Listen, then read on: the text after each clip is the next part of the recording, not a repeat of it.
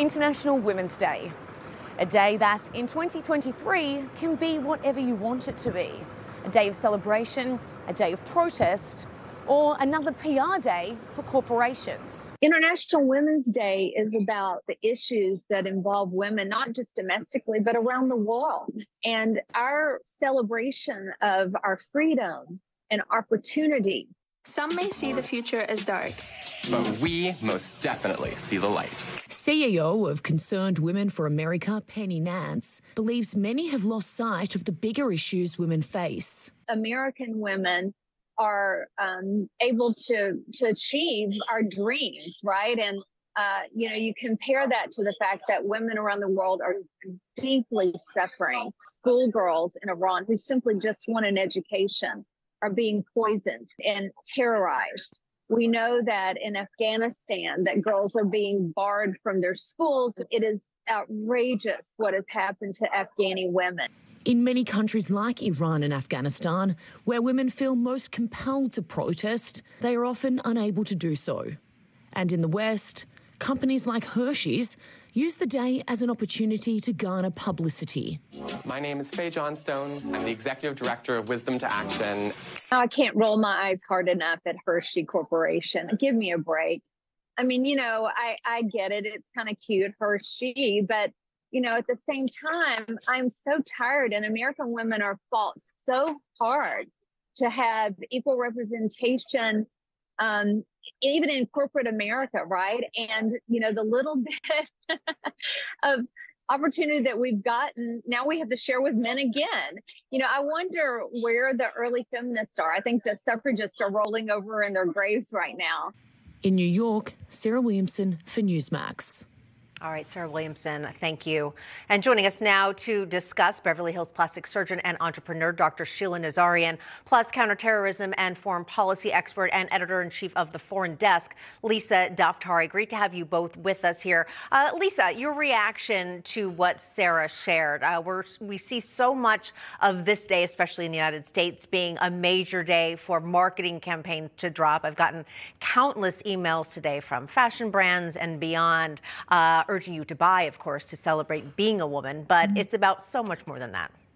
It is about so much more than that. But ironically, here in the United States, where we do have a platform where we can share our voices and share messages that are important, we focus on somewhat more frivolous things than using our platforms to speak out about the women of Afghanistan or the women in Iran, or even the women here in this country who are victims to domestic violence and many other ways cannot share their voices.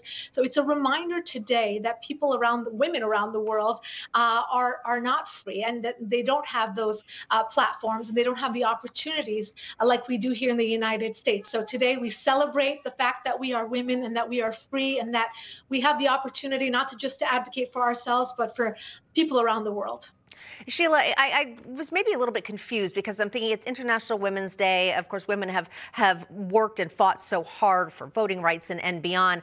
But then today I thought, okay, but it seems like our country, many people in our country can't even define what a woman is anymore. So is that honoring women? It was hard for me because it just kind of gets you into a little bit of a spin to try to really understand what's happening here in this country.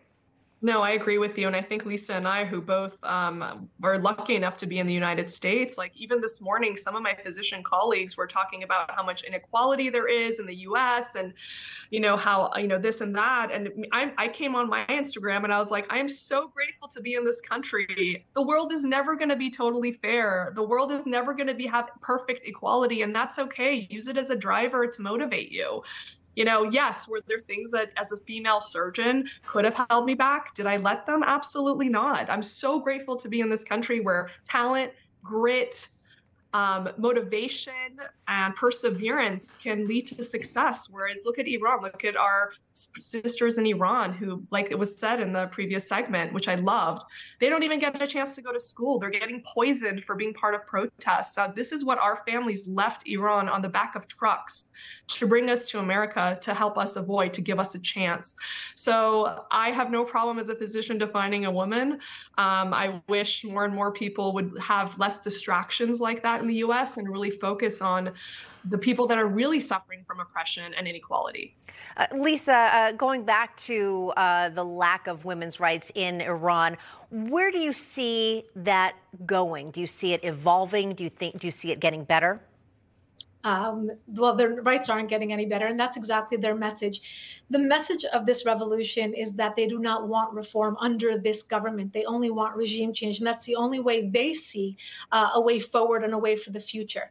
Now, if this is not their chance for a revolution, for a regime change, this movement is not going away. You cannot stop this momentum. You cannot stop women who have seen, other women or children or young men being brutally murdered for merely peacefully protesting on the streets this time around. So I think they've awoken the beast inside the Iranian people. They're not going to back down. I do think that this is the best chance they've ever had in 44 years at a chance for regime change and a chance for the international community, as much as we do criticize the mainstream media for not giving this the airtime that it deserves, this Iranian revolution. We do criticize the Biden administration for, although they backed away from the JCPOA, the getting back into an Iran nuclear deal, they're not fully supporting the Iranian people the way that they can, and they have the resources to do so. They have said many times that they will not verbally support regime change inside Iran. So